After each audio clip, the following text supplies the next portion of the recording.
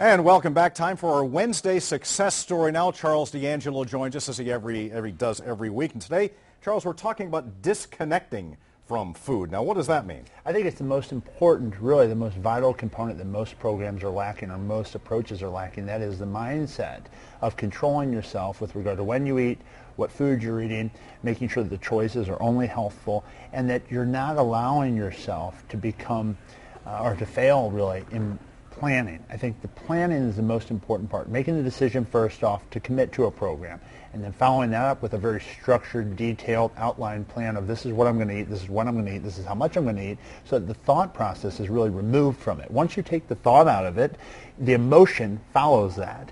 And if you can learn how to disconnect the emotion that you've tied to the food, then you're much more able to stick with that approach and that program, regardless of the program that you choose to follow. That's interesting you say program. How important is to follow a program rather than do it on your own? You know, we were just talking a moment ago, you know, my wife and I say, well, we're going to eat better, we're going to eat healthier starting Monday.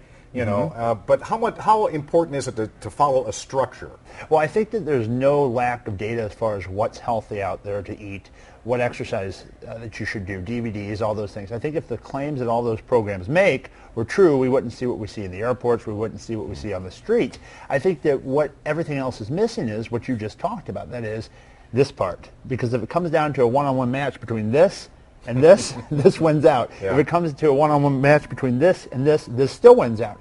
So having somebody there, having accountability, I think that's part of the mindset. Having a coach, a mentor, or having a plan that you know without a shadow of a doubt will work, and holding yourself accountable to that. If that means having someone, having a trainer, you mentioned going to a trainer before, or having someone that's important in your life to help hold you accountable, that can really be helpful. It's not necessary, but I think that it is helpful. Right, and I think what you were talking about the getting to a program. That way, when you are in a program, you can see progress, can't you? And you have someone else, maybe as a cheerleader or a personal trainer.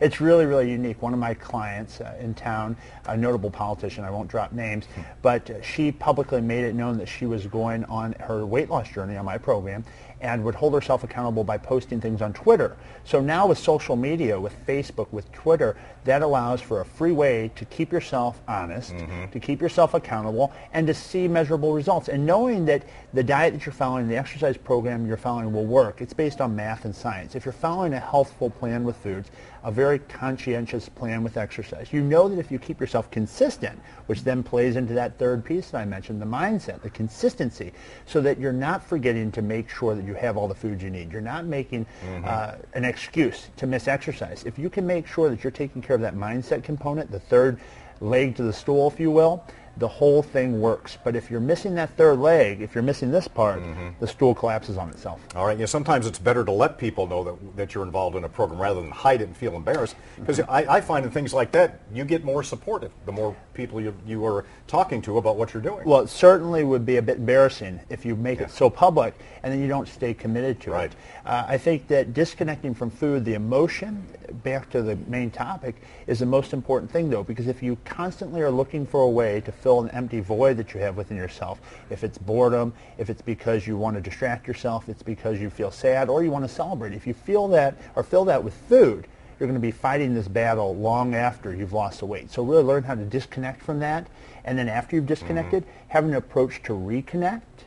That is the most important part. Going to be tough to disconnect from those nachos and hot dogs for the World Series, but we'll give it a shot. There is chicken breast down at the ballpark, ladies and gentlemen.